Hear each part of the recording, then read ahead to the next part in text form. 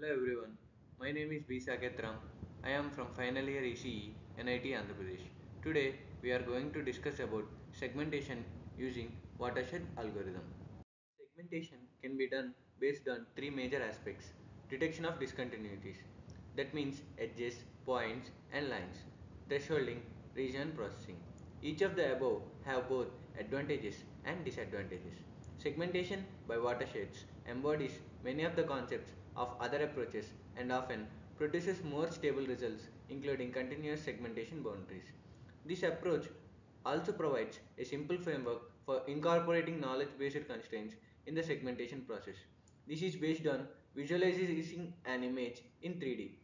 Normally, it is done by spatial coordinates x and y versus grayscale, usually denoted by f or g. We can write it as f of x, y or g of x, y.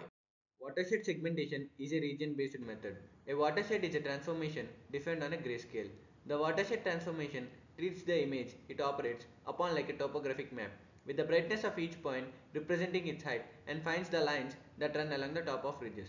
The watershed transform finds catchment basins and watershed ridge lines in an image by treating it as a surface where light pixels are high and dark pixels are low. Now, let us see the algorithm used. The algorithm used is as follows. Read in the color image and convert it to grayscale. Use the gradient magnitude as a segmentation function. Mark the foreground objects. Compute background markers. Compute the watershed transform of the segmentation function. Visualize the result. Notations. Let M1, M2 and so on MR be the sets denoting the coordinates of the points in the regional minima of an image represented as g of x, y. Here, initially the image will be a gradient image. Let C of Mi be generally a set that denotes the coordinates of the points in the catchment basin associated with regional minimum presented as Mi. Cn of n is used to denote the union of Cn-1 of M1 and Cn-2 of M2, which can be clearly seen in the image present here. Let us see the basic steps involved in this process. Piercing holes in each regional minimum of 1. The 3D topography flooded from below gradually.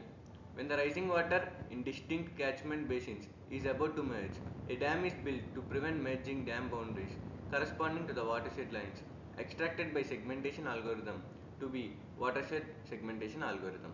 In the figure there we can see A part is original image, B part is topographic view, C and D are two stages of flooding. The topography will be flooded in integer flood increments from n equal to minimum plus 1 to n equal to maximum plus 1. At any step of n, the flooding process, the algorithm needs to know the number of points below the flood depth.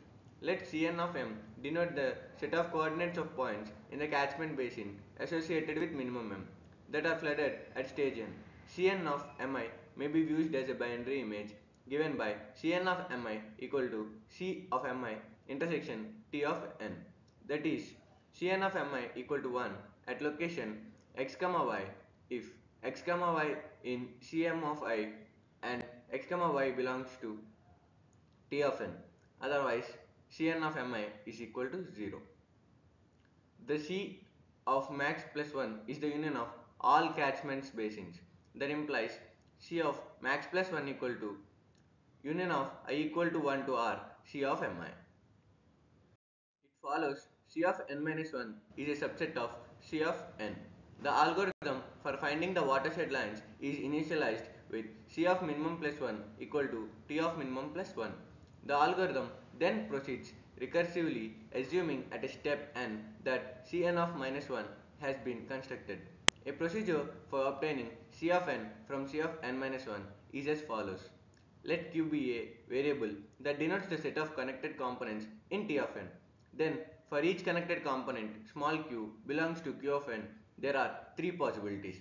The first possibility is Q intersection C of n minus 1 is empty. The second possibility is Q intersection C n minus 1 contains one connected component of C of n minus 1. And the third one, Q intersection C of n minus 1 contains more than one connected component of C of n minus 1.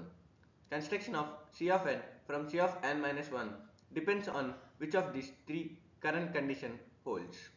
Here in this image, the A part is the image of blobs and this B part is image gradient. C part is watershed lines which are appeared to define the boundaries, and D are the watershed lines superimposed on an original image.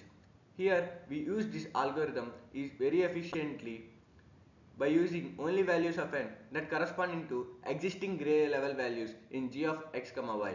We can determine these values as the values of minimum and maximum of the histogram g of x comma y. Let us illustrate an example of the watershed segmentation algorithm.